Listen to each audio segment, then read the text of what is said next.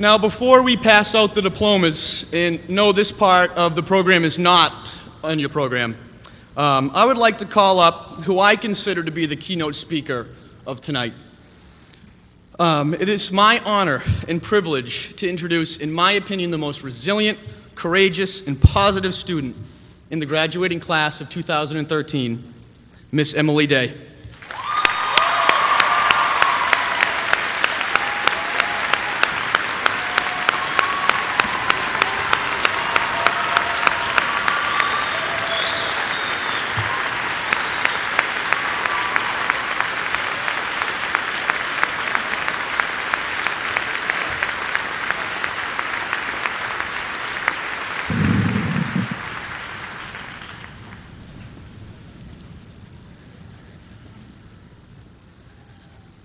My name is Emily Day, and I'm up here tonight to tell you part of my story.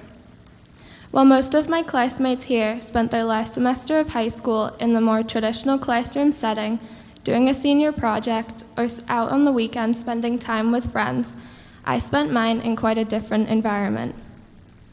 On January 25th, after a month of nonstop doctor's appointments, ultrasounds, CT scans, blood work, and one surgical biopsy, I was diagnosed with Hodgkin's lymphoma, a rare kind of blood cancer with a string of tumors starting in my neck and ending near my heart.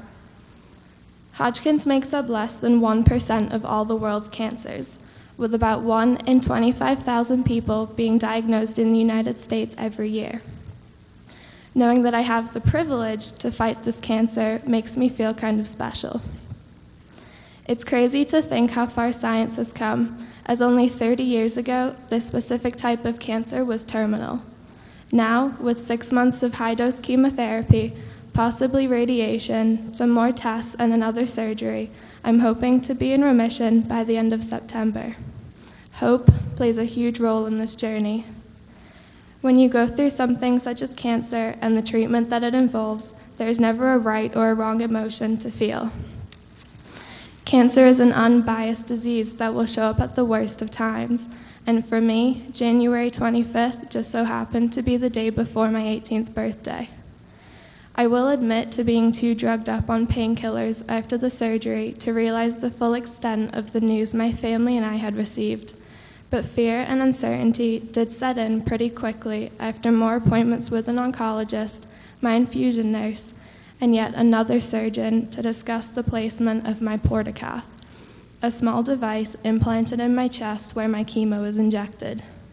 There was no going back. I even remember being angry with myself at the beginning because I thought that my body had taken cancer's side over mine.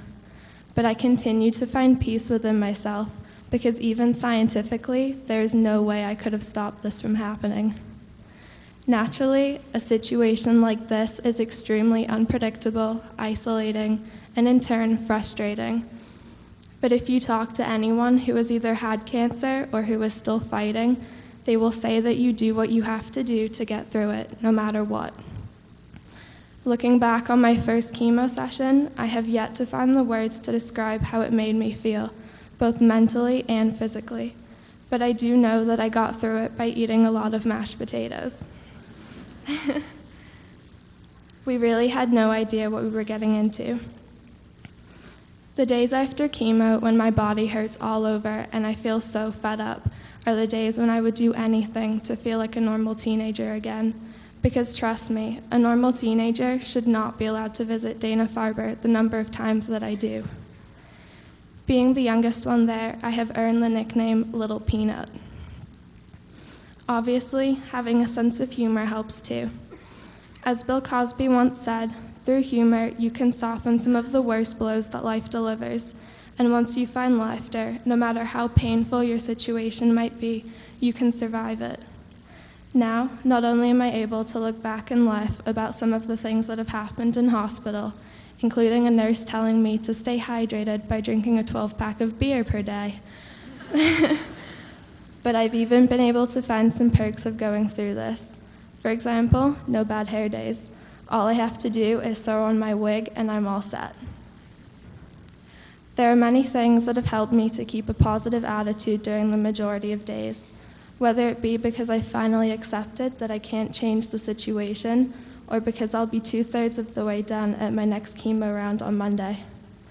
Another huge part is the support I receive from my family and friends.